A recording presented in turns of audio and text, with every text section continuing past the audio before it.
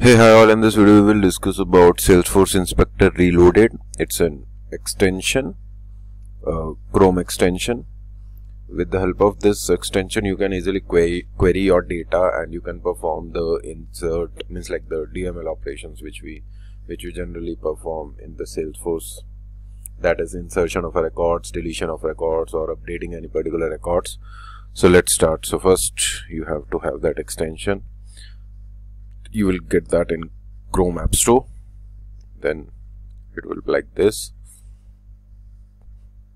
This is the one, Salesforce Inspector Reloaded. So once you open this, your Salesforce org, then once you click on this sidebar, side arrow, then you will get this thing. If you click on the data export, so as its name suggests, it will provide you display or a screen or a canvas where you can query your data. So I'm running a query. So it is returning 12 records. We have 12 records in the system, in our org as of now. So if you want to save this query, you can hit save this query, and then you can check what are the queries which you have saved. If you go to the query history, you will know, okay fine, this was the query which we ran last time. So if I add account number to it, as soon as you will start typing it, it will prompt the fields which that particular object has. So if you go to this is the account number which we can add. Then I will again run the query. I will save this query also. Then if you will go to saved queries, there are 2 queries in it. Then in the query history there are some of the generic templates available. You can use one of this, and then on top of that you can write the object name, in this case account where, then you can write the where condition as per your requirement. If you want to clear it, you can clear. All the history will be cleared. Okay, there will be 2 saved queries as we already have saved them. Clear saved queries. Yes. So there is no query which is saved. Okay. If you want all the deleted records also to be included in this result, then you have to select on add deleted records.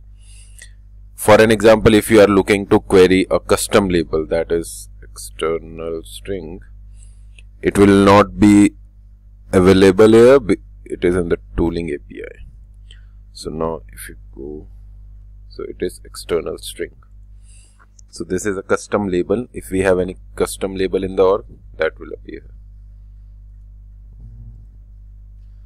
Once you click on this particular ID, you can go to show all data, query the record, view in Salesforce, or if you want to, you can copy that ID.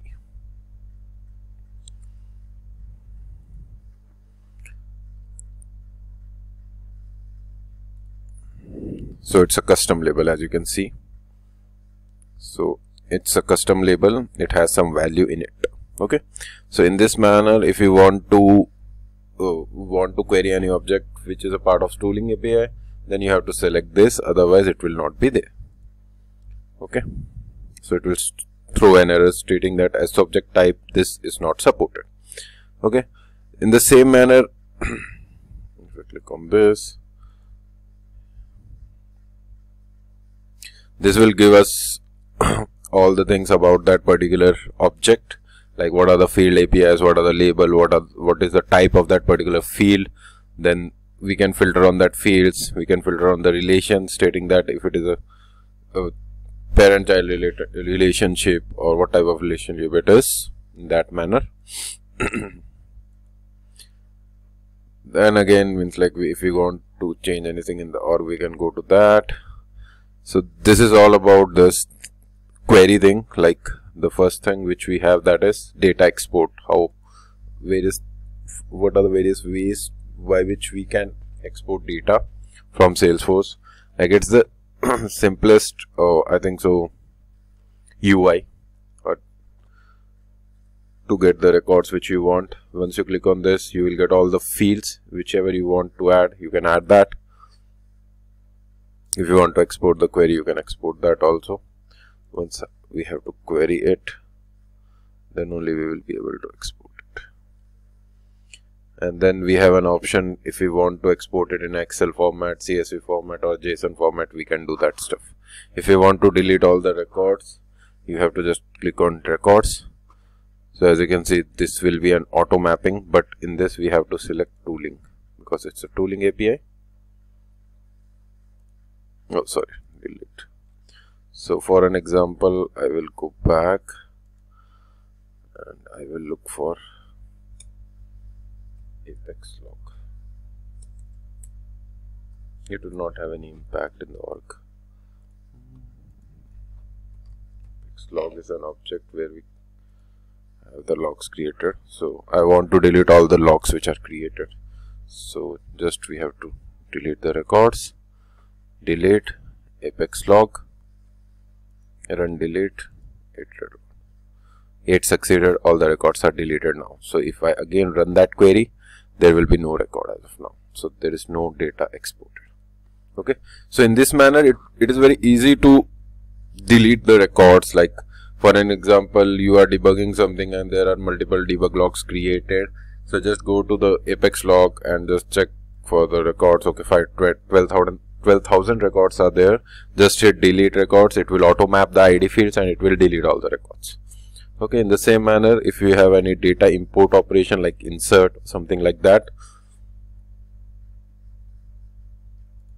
So for an example, we will again go to this and we will say account. And then we will have name. Run export. So this is the export, copy Excel format. We have copied that. I will paste it here. So it's the same format. If you want to change anything, you can copy it in the Excel, and then there you can change the names whichever you want, and then you can run the update operation. If you see, this is auto mapping. The ID field has been mapped, the name field has been mapped. If you want to change it, you can change it from here. Okay, I will update operation. I will in the update operation, so it's updated. If you want to delete this records, you have to select delete. For delete, this is not needed, only ID is required. That's the reason it is showing in that manner. So in this manner, you can delete the records, you can undelete the records, you can insert a record, or you can insert the records. You can perform various DML operations here. Then moving ahead, we have the org limits. If you click on, so these are the org limits which we have, like how many things we have consumed, like the permission sets or the file storage in MB, how much we have consumed out of the total data which we have. So if you see, there are 0 of 1500 consumed. So all are left because I have not created any permission set as of now in this particular instance.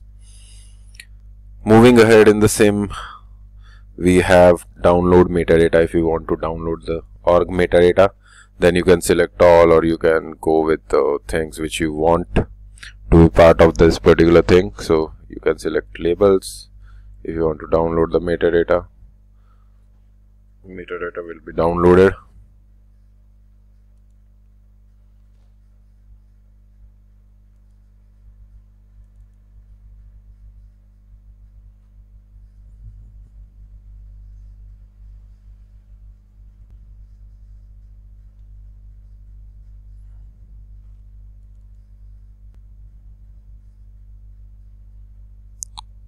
So if you see, all the labels will be here in the single file.